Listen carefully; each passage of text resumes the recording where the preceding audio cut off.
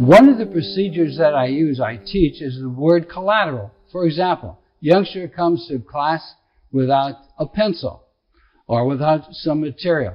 I will loan the person the material, but I ask collateral. I've taught them that in order for me to get what I've loaned them back, I need something that they want back, in which case I will accept a house key. Kids never forgot to get their house key back.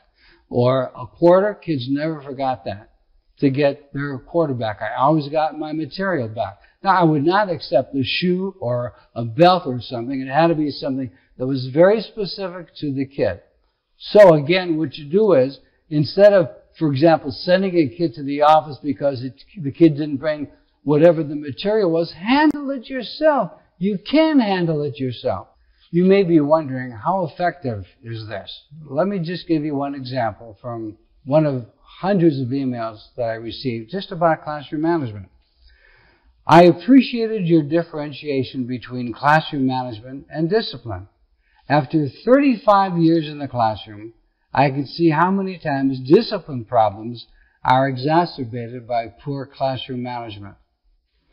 I want to continue to emphasize this idea of, if you teach procedures, the number of discipline problems you have will significantly decrease. You'll still have some kids with poor impulse control, but the vast majority of your problems will decrease once your kids know what you want them to do, because you've taught them how to do it, they've practiced it, and you've reinforced it by practicing again.